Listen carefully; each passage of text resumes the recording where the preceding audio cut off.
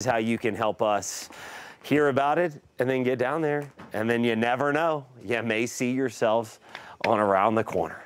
Temperatures outside this morning, very comfortable where we're in the 60s, little warmer, not bad. Where we've got some 70s, River Valley back into Oklahoma, mild start. We got upper 80s, low 90s expected today. We've added about a degree or so to the forecast from where we were yesterday. So in terms of sensible weather, you're not going to notice a difference outside. But we did top out upper 80s yesterday. I think we're topping out around 90 today. 10% chance of a stray shower, similar to yesterday, can't be ruled out. We had that 10% chance, and we did have 1, 2, 3 little storms fire up, very brief, couple sprinkles, parts of Crawford, Sebastian into Sequoyah counties. We could see again a stray shower, but the majority of us just going to be staying hot and quiet. Lake forecast going into the first weekend of summer. It's overall good. I'm not going to put the caution on there, but there are a couple things I'll tell you.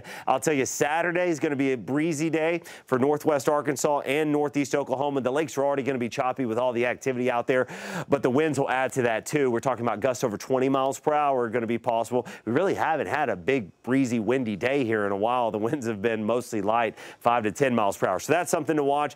And then also there's going to be the threat.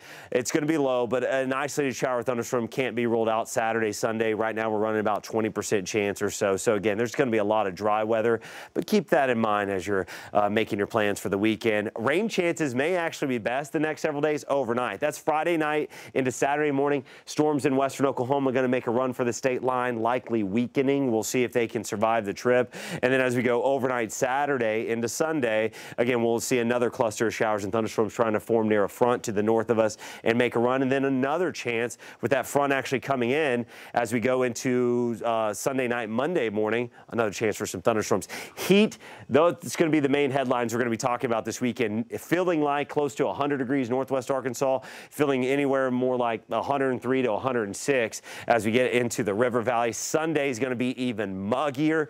Definitely the muggiest day we have had in a while. We're talking feels like temperatures over 100 degrees for northwest Arkansas, and then we'll likely be somewhere between 104 to 108 in the River Valley with those feels like temperatures. We do get a front that comes in Sunday into Monday, and that's going to lower temperatures and humidity. Lower 90s Monday, Tuesday, northwest Arkansas. Look at that. We're making a run for the upper 90s ourselves late week. And then again, Sunday could be the first day we see a triple digit or two. Right now doesn't look widespread, but I think we've got a shot there this weekend that we get our first 100-degree reading.